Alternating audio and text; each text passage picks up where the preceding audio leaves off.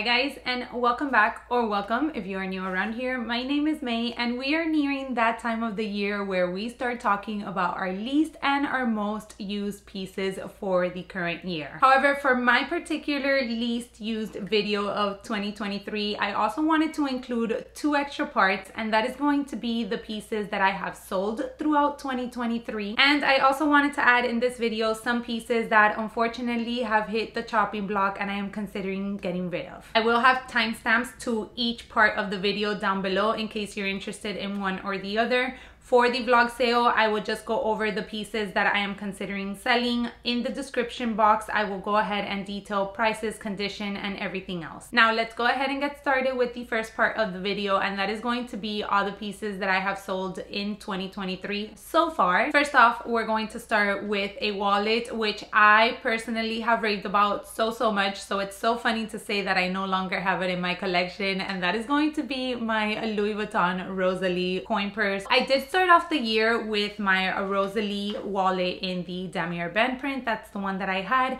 which I had bought a second time because the first one that I had sold, and then I went ahead and added it again on a trip that we did to Europe back in 2022. So I was super excited to have it back into my collection. I have raved about that wallet. And then this year, Louis Vuitton went ahead and released it in the reverse monogram. I had been on a reverse monogram kick since late last year, early this year. You guys know my story about my Pochette Metis, which we will touch up on that later on in this video. So as soon as I saw that they had released the Rosalie in this print, I was super excited. I knew I wanted to add it to my collection, specifically because it also came with a back pocket. I personally love a wallet or a handbag that has a back pocket, so I knew that this wallet was going to be the perfect wallet in my collection. Boy, was I wrong. I went ahead and did a whole fail video in regards to that wallet, and after I had it for a while and I saw myself not reaching for it, I decided to ultimately sell it as well. So backtrack. I ended up selling the Rosalie in Damier Ben because I got the Rosalie in the reverse monogram and I honestly didn't think I would need both. However, as I started using the Rosalie in the reverse monogram, I definitely felt that it was a little bit too bulky for what I ultimately loved about the Rosalie. And that was that it was just such a slim wallet, but it allowed you to carry so much inside. I have no regrets on selling the reverse monogram. However, I still miss my Damier Ben one every single time. So I'm definitely considering adding another Rosalie wallet at some point. I did mention when I sold the reverse monogram one that I think I ultimately will want to go the route of the empreinte leather. Let's move on to a handbag that I think will shock nobody if you have been watching me for a little bit, and that is going to be my Gucci camera bag. I added this bag honestly on an impulse. I had done no research. We went into the outlet in Orlando and I just saw it and thought it would be such a good bag to have. It really was. It fit a lot of items and I liked using it for travel. But with that bag is when I quickly realized how much I enjoyed having a top handle in all of my handbags. I think it's just for the versatility aspect of it. Like, I knew I would love to have a top handle in case that I wanted to carry the bag as a top handle, and unfortunately that was just a very simple camera bag. So I went ahead and sold it just because I really wasn't grabbing it at all, and it was just shitting and it was just sitting on my shelf collecting dust. And even though there are particular occasions where a specific handbag calls for it, I don't like to have just one handbag for one occasion. That's why I really do my research and try to add pieces that are versatile in my collection so that I can really rotate them and use them whenever I want. Now, next up, let's get into another LV piece which I recently sold. I think that was my latest sale, and that was my Louis Vuitton card holder in the reverse monogram. As you guys can tell, I definitely went into a reverse monogram sort of moment and I'm quickly getting away from it. As you can see, I don't have any regrets and I know that she is in a very good home at the moment. Now we have two more pieces left that I have sold or sort of traded. The last one I traded rather than sold, but the one before that is actually my Fendi strap. So I did mention that I wanted to get rid of of my Fendi Canine bag. And when I purchased that bag, I also purchased a strap with it, which funny enough, that strap is actually on the Fendi website as we speak. And I got it for, no lie, probably like 1/3 of the price. So I went ahead and sold that strap to a lovely subscriber as well. Again, no regrets, simply because I had that strap to use with my Fendi Canine and I really haven't gravitated to that bag in a while. We'll touch on that in a moment. So I'm just happy that I was able to sell that off to somebody that might give it a little bit more use. Last but not least, we have my Pochette number 9 in the size mini. I actually did a video in which I revealed what bag I traded that one for, but I ended up trading that bag with my sister-in-law. She had a Pochette bag that she wasn't using too often, and I really just wasn't gravitating to that bag because of the opening.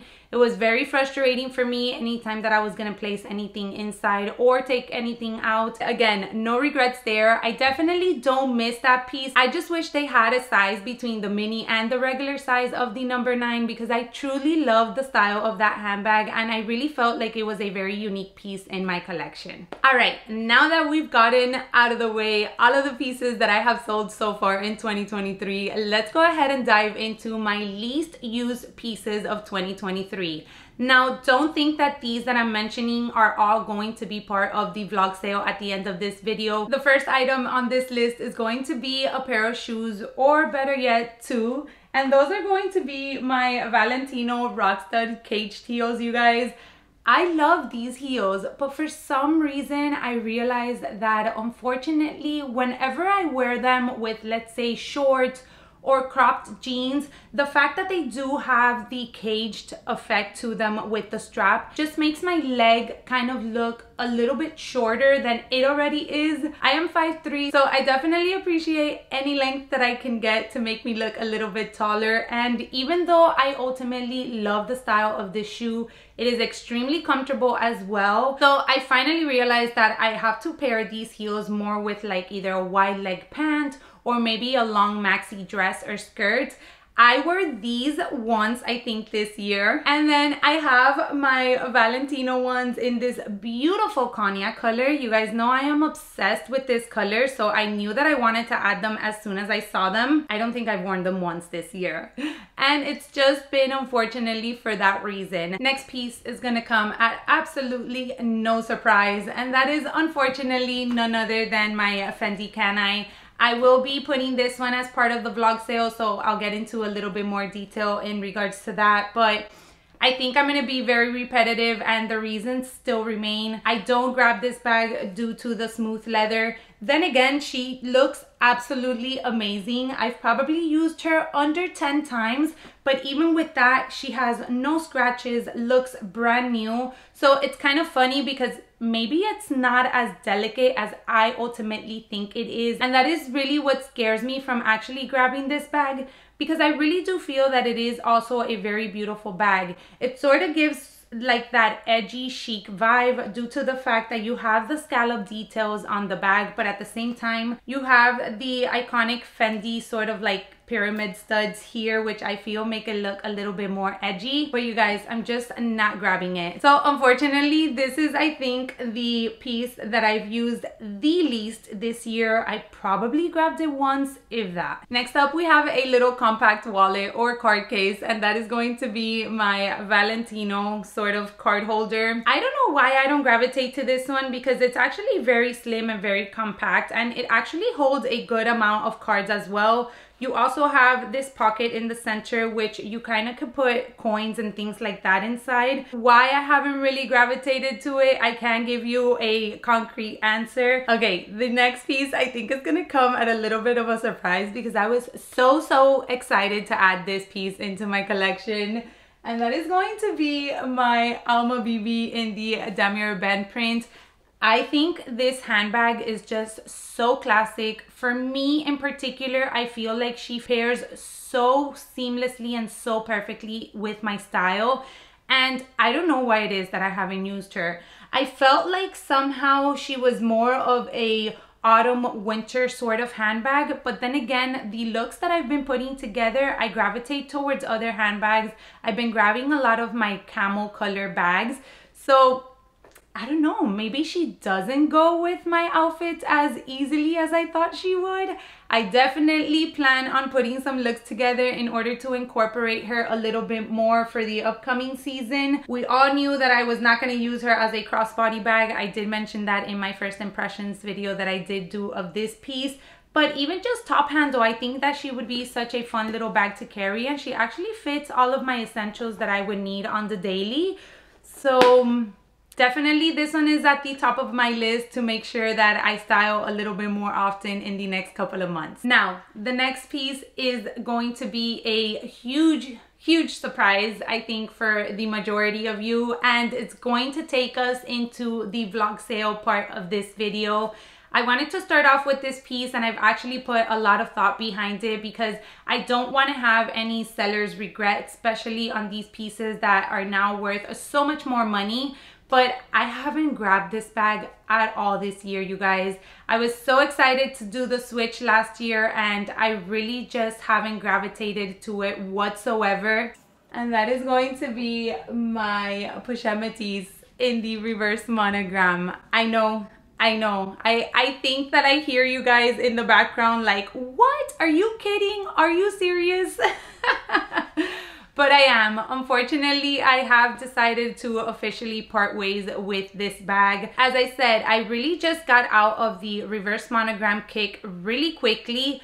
And every time I look at this bag, I feel like I can use another one to wear with whatever outfit I am putting together that day. I haven't had like that kind of desire to use her. She is in incredible condition. I've probably used her not even a handful of times since I switched to this bag. And when I mean switch, I did a whole video in regards to that, but I actually took in my Louis Vuitton Pochette Metis in the regular monogram to get some glazing issues fixed. And they told me that my Pochette was actually from a year that a ton had been recalled. So that same day, I was just able to walk out of the store with a new Pochette Metis. And during that time, I was actually considering selling that one in order to get the reverse monogram one. So it worked out perfectly. But after that, I really just haven't used it. But yeah, all that basically to say that I think our time together has come to an end. As I said, I will link all the details of these items that I am considering selling down below. I am going to be pretty strict with the prices just because I want it to make sense for both of us. Now, before we jump into that piece really quick, all of these items I will just ship in the US. It doesn't make sense to ship them overseas, and the prices won't make sense if you are shopping from overseas regardless. The prices will already include the shipping cost, which will be insured, and everything will be dealt with as a first come first serve basis. I will go ahead and leave my email. Please go ahead and email me if you are seriously inquiring about the piece. I will try to leave as much information as I possibly can. And then obviously if you do want any videos or pictures, I can go ahead and send those to you via email, or if you follow me on Instagram, you can go ahead and DM me as well. All right, next up on my vlog sale is a little small SLG, and that is going to be my YSL Cassandra wallet. I just recently actually switched out of this one because I kind of wanted to give it a last run for its money to kind of decide if I did want to sell it or not. And I do. She is very similar to the Rosalie. I have a comparison video in regards to that, and also to my Hermes wallet.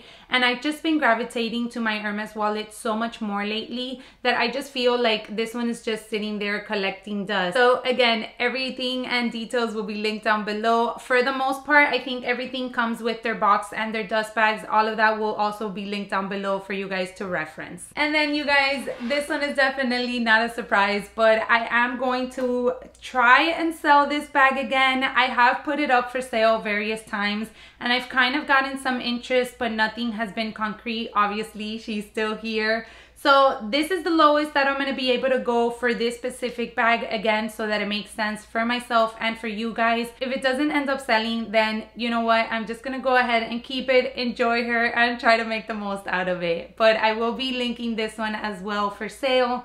I do feel like one of you can definitely make more use out of her than I have. So let's see if she finds another home. All right, so that does it for this least used in 2023, what I've sold in 2023, and what I'm currently selling in 2023 video. I hope you guys enjoyed it. Let me know down below what have been some of the pieces that you haven't gravitated to too much this year, or that you thought you would, like I did with my Alma BB, and you really haven't. But that's okay. It doesn't mean that you don't love the piece. It just hasn't been the right time for it. As always, I hope you enjoyed the video. If you did, don't forget to give me a thumbs up. I will leave another video for you guys to check out right here. And thank you so much for spending some time with me today. And I hope to catch you all in my next one. Bye, everyone.